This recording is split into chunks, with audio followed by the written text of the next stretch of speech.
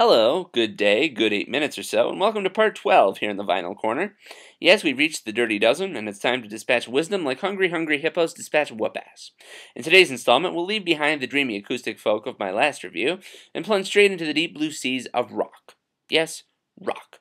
When you talk about it, that's the way you have to spell it, and that's the way you have to say it. I don't make the rules around here, but you better keep up. So without further fanfare and explanation, let's delve back a few years, 2006 to be exact, and take a look at an album that was born when two friends wrote a song in a hot basement in midsummer and a so-called supergroup was created. Man, I love stories like that. Ladies and gentlemen, I present to you the Raconteurs with Broken Boy Soldiers. Enjoy. Girl, you got those hands that heal. Help me get in touch with what I feel. 'Cause you understand and you sympathize, and you know me best is no surprise. The Raconteurs were initially started in Detroit, Michigan, and later formed their base in Nashville, Tennessee. As I mentioned previously, their very beginnings came about when White Stripes frontman and band starter extraordinaire Jack White wrote the song Steady As She Goes, which later became the band's first single, with friend and solo artist Brendan Benson. The two were soon joined by bassist Jack Lawrence and drummer Patrick Keeler of the Greenhorns and other assorted projects, and the group was born. The band began their first bit of recording at the end of 2005 when time was permissible at Brendan Benson's in-home studio, and Steady As She Goes was released as the group's first single in March of 2006, along with the song Store Bought Bones, which acted as the B-side. Ultimately, the Raconteurs' first album, Broken Boy Soldiers, was released on May 16, 2006, and went on to receive accolades in the form of an Album of the Year nod, along with a couple of Grammy nominations in 2007. Due to this success perhaps, or the general streak of creativity going on, the band soon released follow-up Consolers of the Lonely in 2008, led by the single Salute Your Solution. These days, however, the band itself is currently on hiatus. Jack White has since moved on to work with his latest project, In the Dead Weather, as well as manage his label. Brendan Benson continues a fine solo career that includes another new album in the works. Jack Lawrence joined Jack White in the Dead Weather and also rejoined the Greenhorns for a new album, along with drummer Patrick Keeler. So, while it seems as though we won't have new Raconteurs material to talk about for a while, let us get back in the old time machine and revisit their very early beginnings. Here's my review of Broken Boy Soldiers.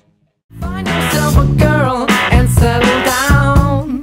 Live a simple life in a quiet town. Steady as she goes. Steady as she goes. So steady as she goes. One of the great things about this record is how it simply doesn't care about itself. That may not sound like the most ringing endorsement in the world, but it really doesn't, and it's not a bad thing. The arrangement is lo-fi, it's a slightly cleaner garage rock sound, and it just sounds like the band was having a lot of fun throughout. I mean, one of my favorite things about the Raconteurs is how the recordings often aren't perfect. There's a good deal of external sound in the background, and the mistakes are there, but it's the kind of stuff that comes from doing a very live style of recording. In my opinion, it's often a very beneficial touch, and Broken Boy Soldiers makes no exception to this rule. In music, mistakes and not being too tight as a unit can often produce the best results. Let the tape roll. Now, all things considered, as fun as this album is, it really can't gloss over the fact that a few songs really are quite lyrically weak. I mean, I'm not expecting a glorious ode to the art of magnificent poetry on a rock record. That's just not how it works, and everybody writes differently. But if you take the time to examine works like Intimate Secretary or Broken Boy Soldier, you might get a little let down. All in all, though, songs like Steady As She Goes, which I apparently can't stop mentioning, Blue Veins, where Jack White seems to do his best Robert Plant, and Hands show the band was capable of making great rock music that also possessed great blues touches.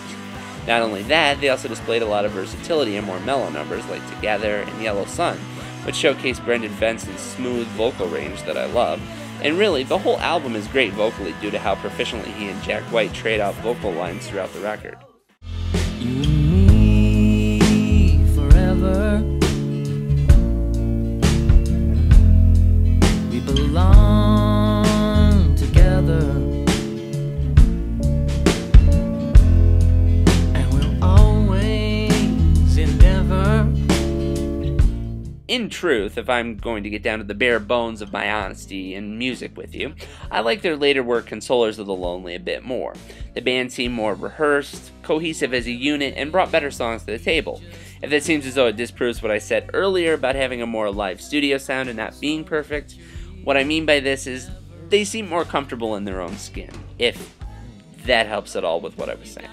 The standout songs in this 10-track record are the aforementioned Steady As She Goes, there I go with the mentions again, Hands, Together, Yellow Sun, Level, and Blue Veins. Sometimes I feel like the album lacks consistency and does get a bit spotty, but it's the work of a great side project band trying to find itself in its freshman effort, and there really is some strength there. So all in all, I'm going to give the Raconteurs Broken Boy Soldiers 3 shirts out of 4. Lame way to review, but it seems as though my monkey has gone missing, and that is not sexual innuendo. But back to the record. This album is fun and a great listen. It's not going to blow you away with prolific creativity or a tapestry of sound, but that's not really what it's supposed to do. It's a memorable experience, and this is an album and a band I've gone consistently to in my rotation of rock artists, and for good reason. That was torture. Murder! My name is on the level. I try to read her mind. She's always straight and narrow. I'm guessing all the time. But I can see the road if I'm looking at the signs. Now, onto the vinyl. Now, as for the vinyl here, the packaging is pretty nice. Casing is really solid.